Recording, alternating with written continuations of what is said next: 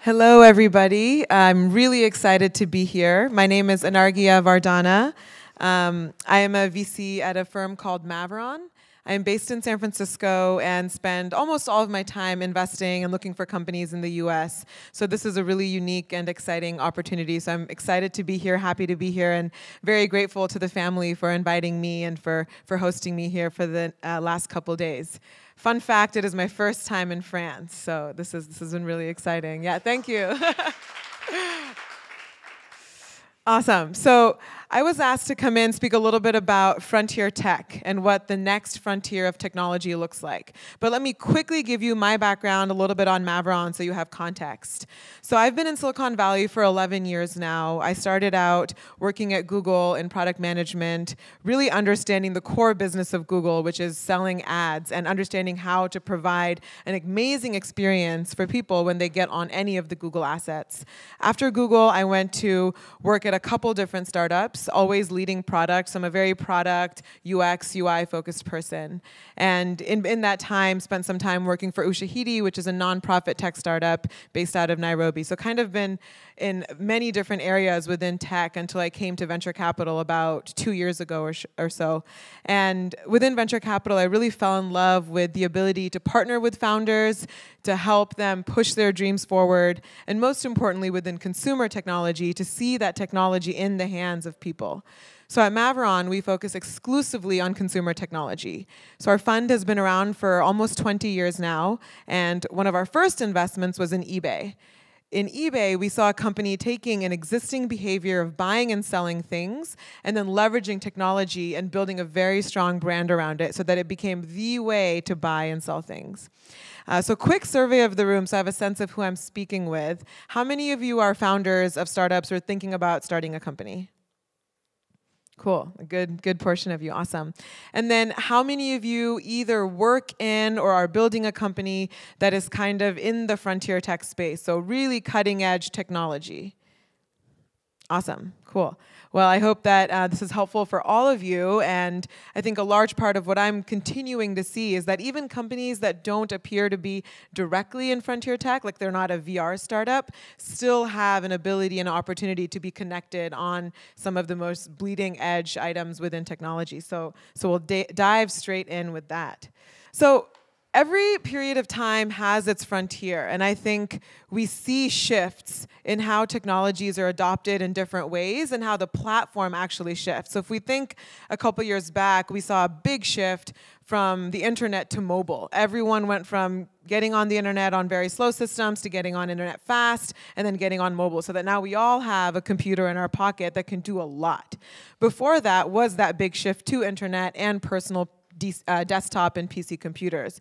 Before that, we saw regular telephones, we saw computers, we saw all these big shifts. And these big shifts come with new consumer behavior within the technologies. They come with new startups, they come with new ideas. And I think it's a really amazing opportunity when these massive shifts happen. And today, we could argue that these shifts are happening as we see more opportunity to use virtual reality, augmented reality, artificial intelligence, machine learning. All of these things are beginning to work their ways into our lives, and we see another potential shift in how we interact with our technology. So the actual term frontier tech was coined by CB Insights and kind of talking about being on the edge. What's the next frontier? And some of the high level things that are included in frontier tech are virtual reality, augmented reality, 3D printing, drones. But we also see other things in there like machine learning, AI, and further subdivisions of that like natural language processing. I, in particular, am excited about a lot of these different spaces. One thing that I see people starting to already use is talking to their devices. How many of you have an Amazon Echo or Google Home or have played around with it? Raise of hands. A couple of you? Okay. It's amazing to see, and many of you have probably played around with your Siri or Cortana or with Google Now, the ability for these systems to understand us deeply, intimately, and to listen to us and help us make decisions is changing at a very rapid pace. I quickly see people who are on Android where Google Now will tell them, hey, you have to leave now for your meeting, which is 20 minutes from here. And that was something that our devices never was able to tell us before. And in terms of investment dollars going into this or big outcomes for startups, we're already seeing those things. So some of the things from a couple years ago, we saw a huge acquisition of Oculus by Facebook. We've seen money flow into Magic Leap. Over $500 million has gone into that company, augmented reality company. We're seeing other things like SpaceX privatize space exploration and rocket ship launching and have a lot of money behind that. And even recently, we see companies like Intel acquire automated driving systems for a couple $2 billion. Like people, big companies, small companies, venture capitalists have an interest in this, and it's really pushing forward. And what I spend my time thinking about is frontier tech for the regular consumer. So for regular people, how will they use this? Will they sit in cars that drive themselves? Will they talk to the world around them and say, hey, what's the weather going to be like? What should I eat for dinner? What's the healthiest option at the restaurant I'm going to? The possibilities are really endless. Or maybe they will put on virtual reality goggles and decide where they want to take their next vacation, or speak to their family member who lives across the world who they can't interact with on a daily basis. So there's just so many different ways in which we see these entering the consumer's hands, hearts, and minds. And the real question is, how long will it take, and what will that actual experience look like? I think the exciting thing, though, is that consumers are more ready than ever to adopt technology. Everyone is thirsty for technology. There may be an app that you hear about that you're like, wow, I'm going to try it. I'm going to download it, give it a quick try, delete it if I don't like it. That behavior is increasing, whereas even 5 or 10 years ago, people were reluctant to try new things. They were kind of stuck to they had their Gmail, they had their Maps, and maybe they had their Facebook, and that was about it. So if we look at what allows us to have this cutting edge of technology right now, there's a couple different things. One thing is that processing power is currently better than ever. Our microprocessors are incredibly fast. We can do things on our phones that we couldn't even do on our regular computers years ago. And the exciting thing is that the phone can be a virtual reality device. You can stick it on front and have a goggle that holds it, and you can experience virtual reality just off of your phone. You can play games on your phone. You can do a lot of really interesting things that weren't possible on this really, really small device. Also, cloud technology allows us to spin up these things in a faster way than ever before. Startups can get started really quickly. They can test, they can learn, and they can iterate and make things better. Computers in our pocket, like I mentioned. And most importantly, I think, access. People want technology, and they're using technology. Granted, that's on a spectrum. There may be some people who are like hyper connected. I'm probably in that category, being a VC in Silicon Valley.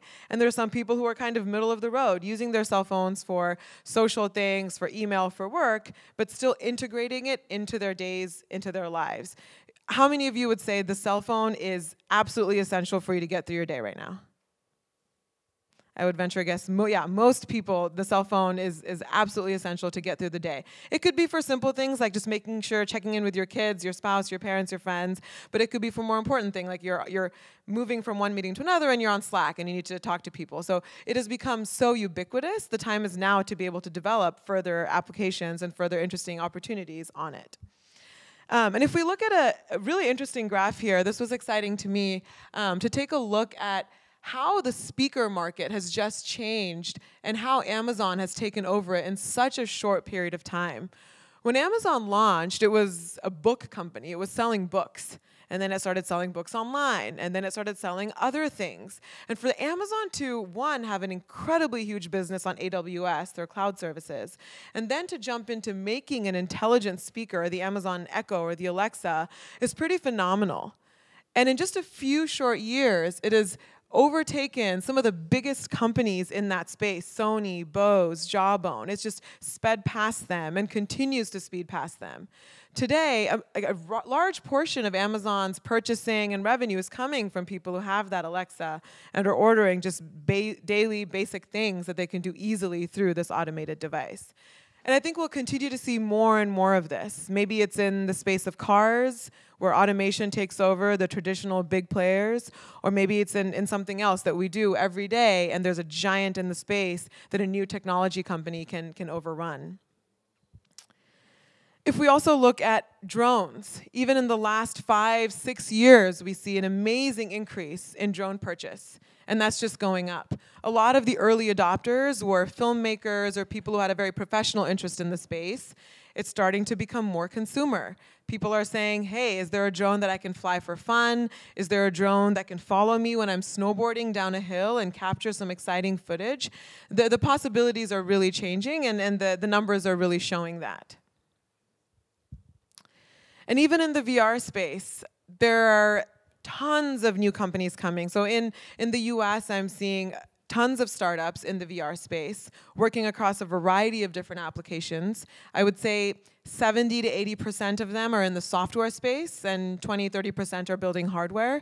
But in the software space, there are applications kind of across the spectrum.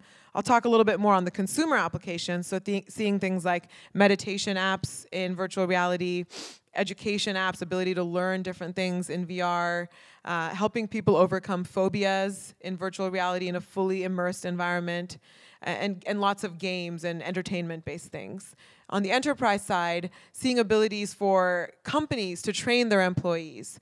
I saw a really interesting company where if you're working in a mine and you have to go into this machine, this car type thing that you're driving in the mine, you have to be really alert. Your reflexes have to be fast.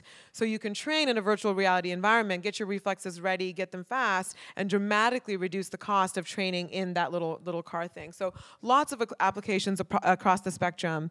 And I think longer term, people think the consumer application will be augmented reality, where people can walk around and they can see a digital layer on top of their physical world and find it incredibly useful.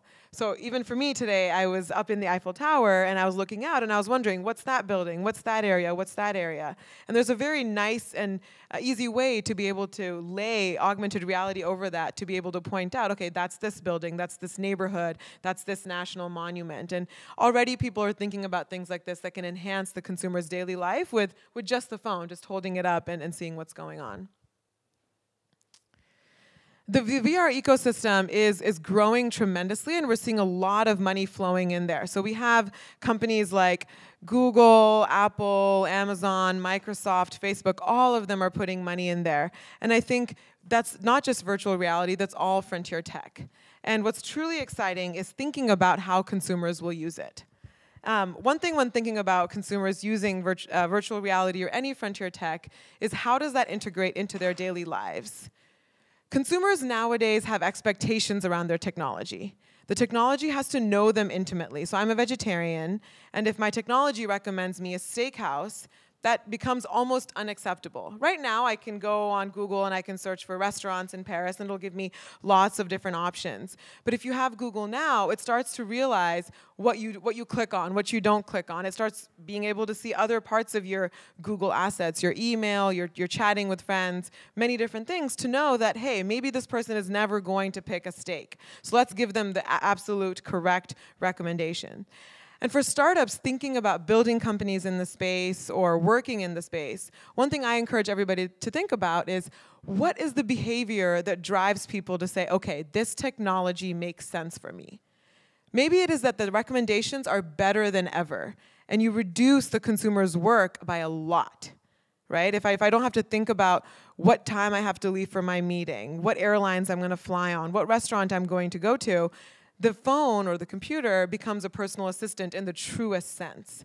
And so thinking about it like that and thinking about how people will use it is exciting, not only because it'll hopefully guide the company in the right direction, but it's also exciting for me as an investor because it then turns not just into a science of numbers and metrics, but also an art of getting under consumer psychology and understanding why people use technology, what emotions connect them to technology, and what drives them to stay with that particular app.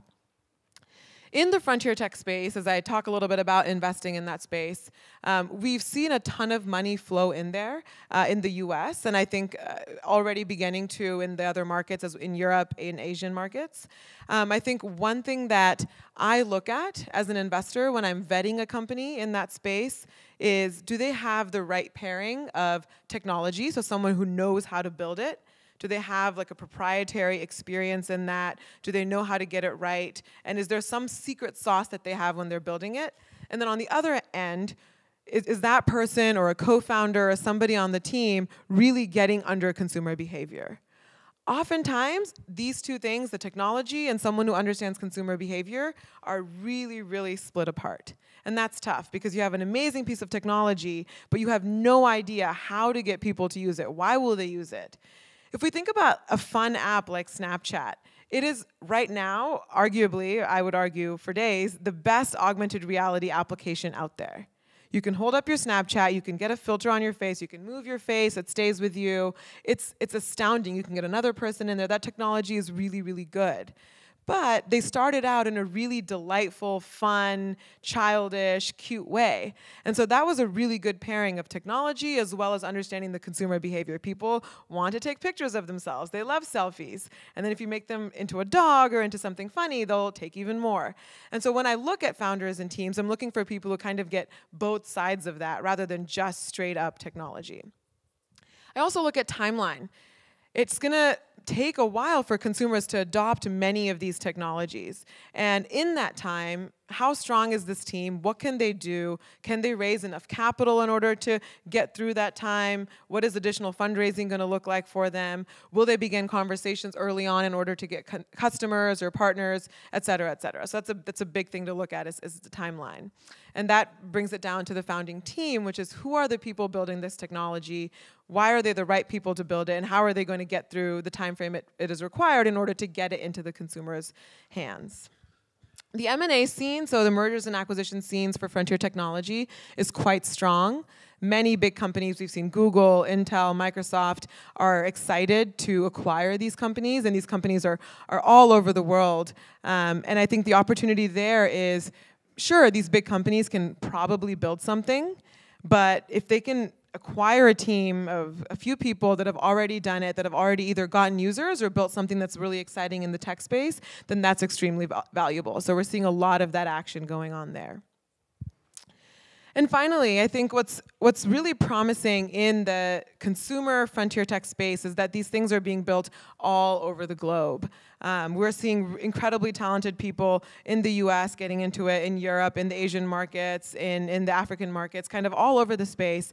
And what we really think about is, one, access to technology, and that starts with the cell phone. So, you know, not everyone is going to have an Amazon Echo in their house or a Google Home, but many, many people in the world have cell phones, and cell phone penetration continues to increase. And we see ideas where people are able to do chat-based, SMS-based interactions with their users, applications, whether that's purchasing, learning, having a conversation. That's extremely valuable. We're seeing that take off in many, many markets. And adding an intelligent layer to that allows users to have an even better interaction with it, allows them to have recommendations in the chat response that's very, very relevant, connected, and appropriate for their needs. So as we continue to look at this space, I think I leave you with a couple of thoughts. One, frontier tech is coming, it's continuing to grow, and it's super powerful. Two, how we think about consumers using them is incredibly important, and we continue to try to understand that. Three, consumers are already using frontier tech, and that's promising. They're going to continue to use it even more. And finally, I think the people to build these applications are all over. And I encourage everyone who is either working at a company, building a startup, to think about how you can make that consumer experience better with these advanced technologies, whether that's data, whether that's an intelligent system, whether that's providing them with a technological experience that was previously unheard of, but can happen now because of how far we've come along. And with that, I'm happy to open it up for questions about anything.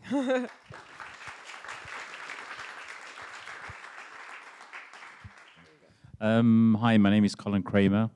Thank you for your presentation. Very, very interesting, very exciting. Over the last month or so in Paris, there have been a lot of conferences on artificial intelligence, the good, the bad, and the impact on where we're going. What are your thoughts on the subject? Yeah, so the question was about artificial intelligence, kind of good, bad. I see a lot of conversation around that because, you know, as you mentioned, there are certain moral questions that come around artificial intelligence. There are privacy questions and concerns. It's a really, really interesting field, and I think that because we're just dipping our feet into what an AI system can do, those are the right questions to ask. And I think some examples that we've seen recently is the Amazon Echo was subpoenaed in a murder case because the Echo was recording what was happening in that apartment when someone got killed. And the question was, can you subpoena a piece of technology? Who knows? Is that technology a person? I don't know. So these were questions that came up during that as well. And I don't have a right answer for you, but I think that one thing that we do need to understand is that as these technologies become more intelligent, they become not a human, but similar to a human. And would we subpoena a human who was there watching and looking at all of the things that were happening with this unfortunate incident? Yes. Would we ask for video recordings if there was video there? Probably. And so I think looking at kind of the questions around it and the circumstances around it allow us to think about how to address that. And I think the larger question that you're thinking about, and I think everyone is thinking about, is there a right or wrong? Is there a way for technology to take over too much of our lives? Does it limit free will? Does it limit spontaneity? If my systems know me so intimately, am I never going to discover anything new and interesting because it's always giving me recommendations that are 100% tied to my interests and what I think I like to do now? I don't know. One thing that I'm grateful for is that people are asking those questions. They're asking the morality questions. They're asking, how do we make sure we have really diverse teams where people are thinking about different perspectives? I'll give you one more example. Virtual reality is completely immersive. And sometimes you can almost forget that you're in a fake digitized world. And when you create these experiences, it's really powerful. If you put someone in an experience that for some reason is traumatic for them or scary for them or causes some kind of emotions to arise for them, that could be extremely harmful. And so thinking about the ethics of that, how do you warn someone and say, hey, this is going to be about X, Y, and Z. It may be traumatic for you. So the right questions, don't know the right answer, but glad that people are asking them. Thank you very much. My name is Antonis Giannakopoulos. And mostly what I want to say is not a question but a statement. People are talking about artificial intelligence, but real artificial intelligence, it means that we have to reach a singularity point where a machine can actually generate another machine with self-conscience. We are not in this level yet. Probably we have faster computers, we have better applications, we have technology that enhance reality, but we don't have real artificial intelligence yet. This probably may emerge in 50 or 100 years from now. But now, a computer, the fastest computer we have, is just clever as an amoeba, because it cannot decide itself. And there is a definition, it says that something is self-aware when it fears its own death. No machine today fears its own death. Totally, I agree with you. Thank you. Yeah. Hey, good evening. Thanks for the talk tonight. Yeah. I have a question related to time to market on frontier, on these frontier tech startups. How do you analyze that from an investor's perspective? Because a lot of the frontier tech is based on technological innovation, which takes a lot of time to develop. So how do you view as an investor like this time to market and the risk that it involves? Because now we're really like in the era of you got to get to market quick, or like if you're gonna die fast. Yeah. So I see those projects in a very different ways than the rest of the other tech. And so from an investor perspective, how do you deal with that, like that time lag? Totally, great question. So there's two different buckets of founders that we're seeing thinking about time to market. So one are companies and founders that want to build something that will drive adoption. So they're going to say, hey, we're going to build something like Snapchat, which gets people used to the idea of augmented reality. Or we're going to build something like Pokemon Go, which gets people used to picking up their phone and seeing a digital layer on their physical world. So that's one bucket, people who will drive the market and create a bigger pool of users. And then there's the other bucket, which is founders who say, hey, we're not going to drive or accelerate the market, but we're going to learn and be there when the market comes. When they come, we're going to be ready and we're going to have the perfect product. So we see that bifurcation of founders, which I think we've invested in both types of founders and both are great. Within that, when we look at time to market, we want to make sure that, one, we're investing in founders who can get through that time, because yes, it's going to be longer. It's going to be much longer for someone to put on a virtual reality headset and do an application than it is going to be for them to shop on their phone or whatever. So during that period of time, they probably will need to raise additional capital. Are they able to do that? Do they have a clear vision, a story, connections, that ability to really raise that capital? Two, are they going to learn during that time? So maybe they won't launch the product to a mass set of users, but are they going to get it out to a small set of users and learn? Because the worst thing, and I've done this in a startup before, is when you're developing in a vacuum and you have no idea if people like it, hate it, kind of like it, and then you wait 5-10 years and you're like, nobody likes it. Now I'm in really big trouble. So people who have the right learning, experimenting mindset. And, we really want people to understand that in that 5 to 10 years that it may take to get to market, things are going to change a lot.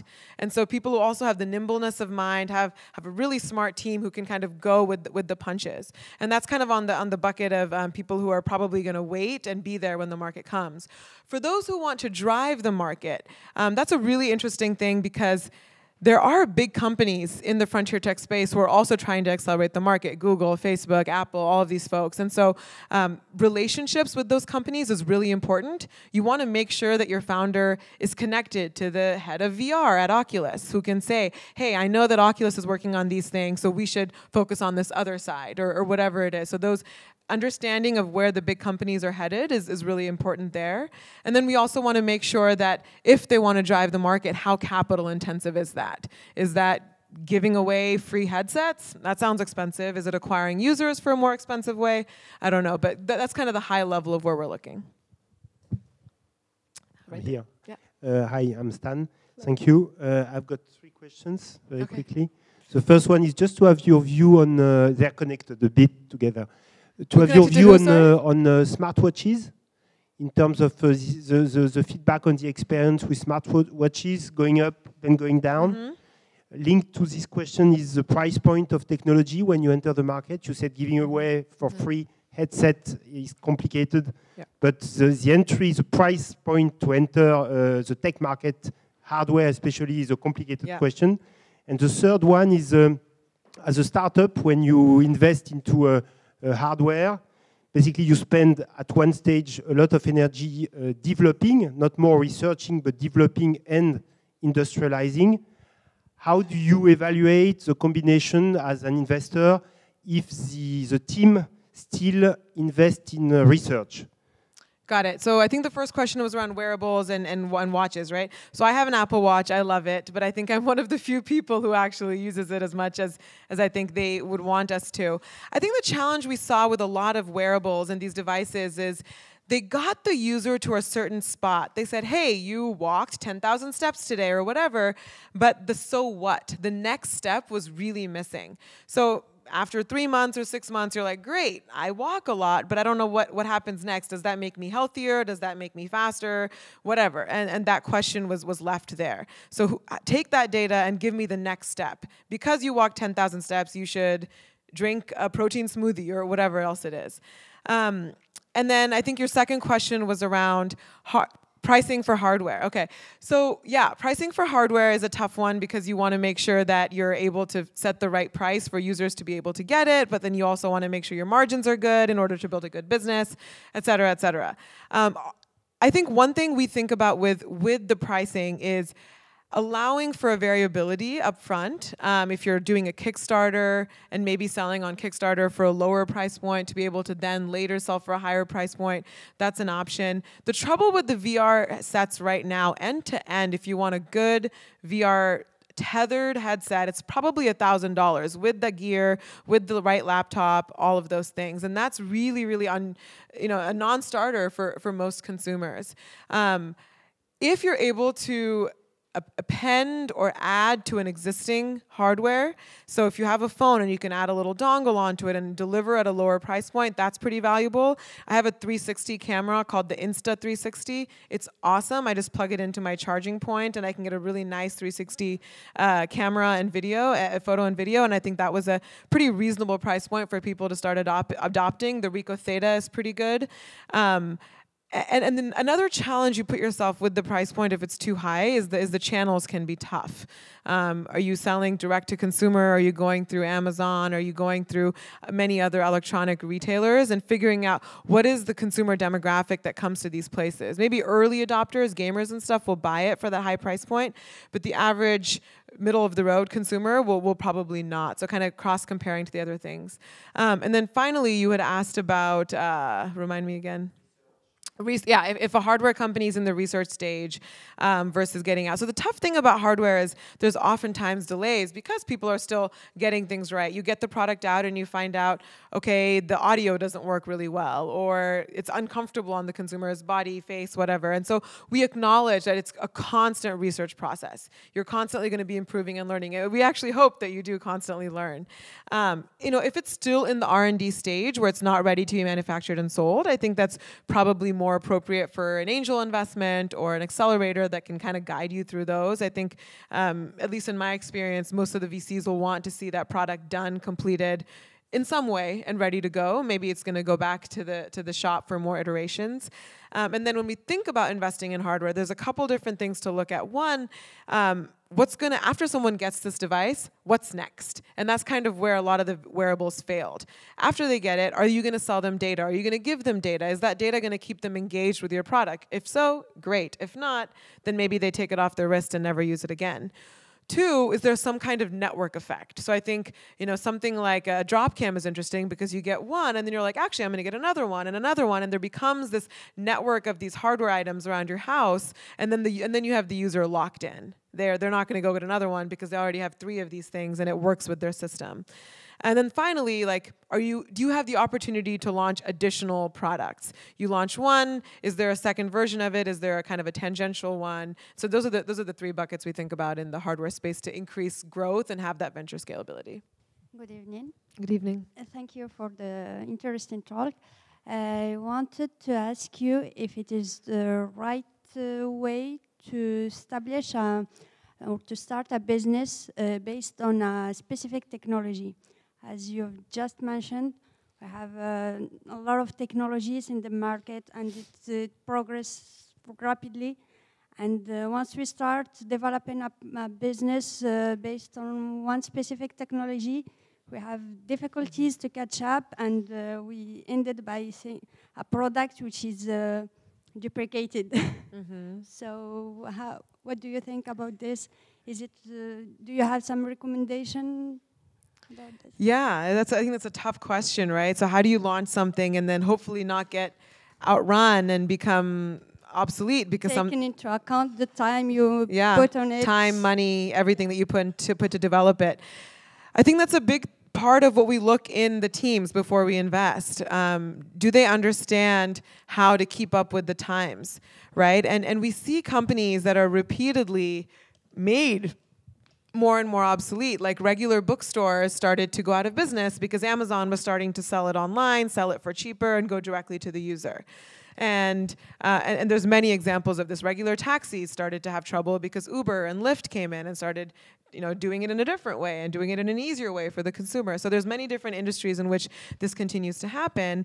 I think one, is it the right, can you as the team and the founders figure out how to make the right changes? I think that nowadays it's less likely that you're going to launch something that is like brick and mortar and very, very different from leveraging technology. But it may be the case that you launch something, let's say it's an app, and then a year from now, nobody is using apps. Everybody is just using SMS. So are you able to think about how to switch it from an app into an SMS-based experience, or put it in Line or WeChat or Messenger or WhatsApp, whatever? Then maybe you're able to be nimble and work with the times. I think another thing is if you put the if it's a consumer application, if you put the consumer at the center of the process, not the technology, but the consumer, you're more likely to be able to make the right shifts at the right time. If you're constantly asking yourself, what does Joe or Jill want? Why do they want it? How are they changing? They're no longer going to the store. Okay, then I shouldn't be at the store. I should be online, or I should be on their VR headset. So if you put them at the center, I think the changes will happen at a faster pace. Hey, thanks for giving that presentation. So I've got a question for you regarding the state of play of AR and VR. To me, I want to understand, where are the issues surrounding these technologies? Is it more a problem related to the hardware, which maybe is not mature enough?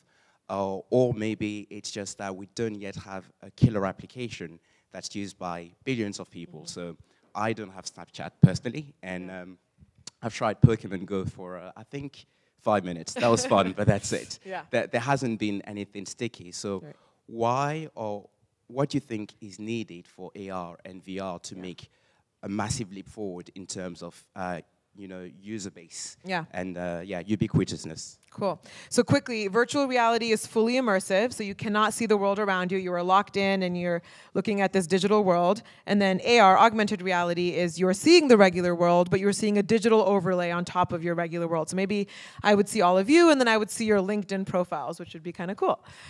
So the question is, what needs to happen for that adoption? I'll start with the hardware side. In virtual reality, the hardware is actually really, really good. So the Oculus is good, the Vive is good. It's expensive, so that's blocking a lot of adoption. To get an Oculus or a Vive set up end-to-end with the right laptop, it's about $1,000 US, which is like really, really cost prohibitive for most people. So that's a challenge. It's good, but expensive. And then on the augmented reality side, the hardware is not really existent. You can use your phone, which some people do to play Pokemon Go or to do Snapchat or whatever, but the natural way to use AR is it should be seamless. I shouldn't have to pull out my phone. I should just be walking and seeing like, oh, like there is this cool building and this restaurant has 5 stars, and being able to see that layer on top. And that doesn't exist yet. And hopefully that'll come with maybe things like Magic Leap or whatever else. That's kind of answering the hardware question. I think what you said was absolutely right, which is the killer app doesn't exist yet. I am an investor in VR. I have a ton of VR devices, and I still don't have a reason to go into VR every day. It's not every day where I'm saying, okay, I have to go into VR in order to tend my VR garden, or to learn how to cook this dish, or to talk to my colleague, or whatever it is. And that doesn't exist yet. So as soon as something exists where I have to go in every day or multiple times a day, then you start getting people hooked. And then there's the network effect. So if I say, hey, I can only talk to you in Skype, well, you're going to download Skype, and we're going to talk in Skype. But when does VR get there? Well, when the hardware is cheaper and when that Skype or whatever that magical application is exists within it. And then I think finally, related to the first question, which is like the social and the moral space within it, right? Are people comfortable being fully immersed? Are parents okay with their kids being fully immersed? If a kid plays a game in virtual reality for an hour, do they come out? I mean, research shows that kids have a harder time discerning between reality and not reality, and they already do that with regular video games. So figuring out what's the user behavior, what's the social acceptance. Then I'll end my question here with a funny story. So I was at Google when we were testing the Google Glass. So it was like just internal, we were testing it. And we would wear it, and we didn't really know what the killer application was. So I would be standing at my desk working, and I would just like take creepy photos of my colleague across from me, because there's nothing else to do. I'd be like, take a photo, take a photo. So when people figure out what's the best thing to do with it, I think that will also increase adoption. Hello, I'm Vincent. Thanks for the inspiring talk. I would like to come back to the device discussion that we had, to discuss a bit about business model around devices. We see that Fitbit or GoPro have difficulties to somehow find new business. And I was wondering which kind of interesting business model on devices or around services around the devices that you have seen in the Valley recently. Yeah. Great question. So Fitbit, GoPro, as you mentioned, the what next is a big question, and I think that was kind of touching on what I said, which is like, you have 10,000 steps, so what do I do next? Some interesting business models we're seeing within the hardware space is when there is a strong use for that data. When that data is coming back to the user in a very user-friendly way, and they can do something about it. We're seeing companies in the connected home, whether that's a lock, like the August Home, which is a lock that you can install on your front door, and it has a camera on it. So the lock is digital, and you can, you just use it, and you don't have to use a key ever again. If you have a friend visiting or a family member visiting, you can just give them access. You don't have to say, oh, the key is under the mat or whatever. And then on top of that, they have a camera now. So if you're at your house and you hear the bell ring and you don't know who it's going to be, you can check on the camera. Or if you're traveling and someone comes to deliver you a package, you can see it in the camera and you can say, okay, go ahead and leave the package, or no, you're a stranger. And so I think that additional software piece connected with the app that is something really useful for the people has been really valuable. And I think the other thing is, when someone buys one device once and they don't really need to buy that device again, and there's no connected data to it, that's really the lose-lose. Or if they don't have to buy any tangential device for it. So I encourage data or a reason for why they want to buy it again. So I don't know if you've seen Tile, which is a little white square that you can buy, and you can attach it to your car keys or to your remote control. And basically, you have an app, and it tells you where these devices are. So if you lose your keys, you can track it. Or if you lose your remote control, which many of us, I think, do for the TV, you can track it. And with that, you buy one or two, and you're like, this is so useful. I want to put one on my favorite sweater that I always lose, or on my purse, or on my child. So you're able to connect it to all these different things in your life, and you buy more devices. Yes. Yeah, great insights. Thanks. I'm just curious because I work in VC as well, and so I was wondering, how do you deal with specific frontier tech? Do you see any patterns that are repeating, for instance, on VR, AR? These are kind of new platforms. So do you see anything useful from the previous mobile waves that you can apply to understand this new market? Or is it so that each time you need to apply some very new specific psychology of consumers to understand it? Yeah. And then second question, do you see any different categories of frontier tech? For instance, we have these new platforms, but also some very new frontier tech, for instance, blockchain, and it's still very difficult to just imagine what the new usages or business models might be.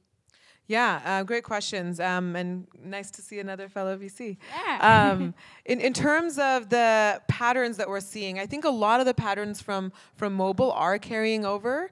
One of them is network effect and social. So in VR, in chat-based systems, in many of these frontier tech spaces, people want to connect with friends. People want to make new friends. They want to go into a space where they have some kind of social connection.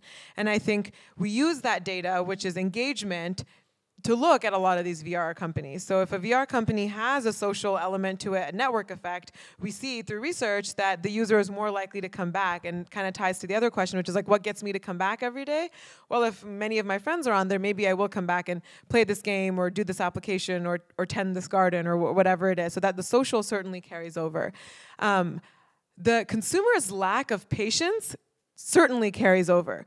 We have a really, really, really high standard for how good our technology needs to be. If things are slow to download, if they're jittery, if they're weird, if they crash, no patience for that. Consumers aren't going to say, oh, it's okay, I understand it's a new technology. No, they're going to say, I'm not going to use this. This is not any good. And so I think that behavior, because technology is so integrated into our lives, also persists in frontier technology.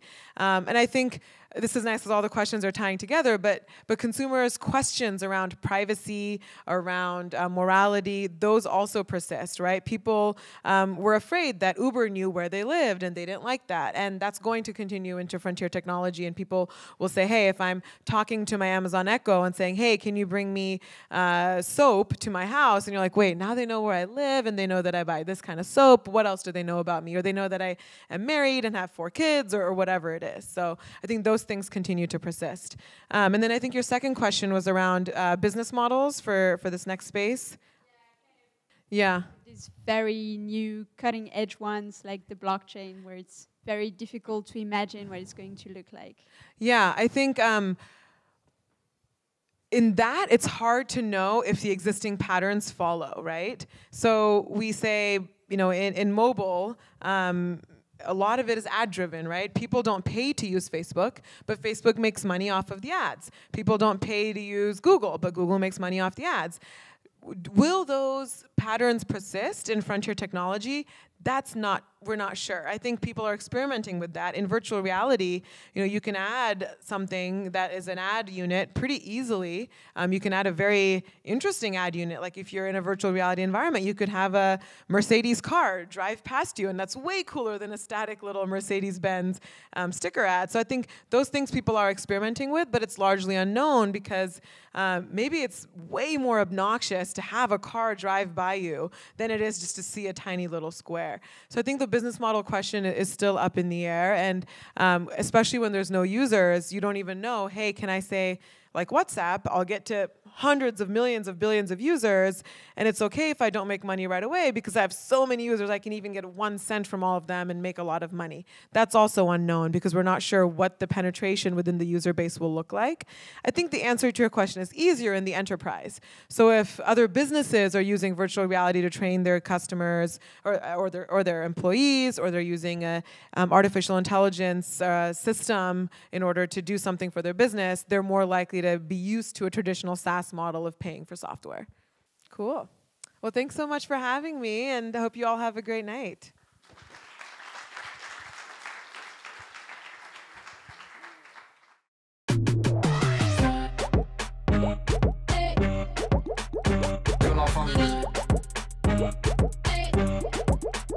Que la famille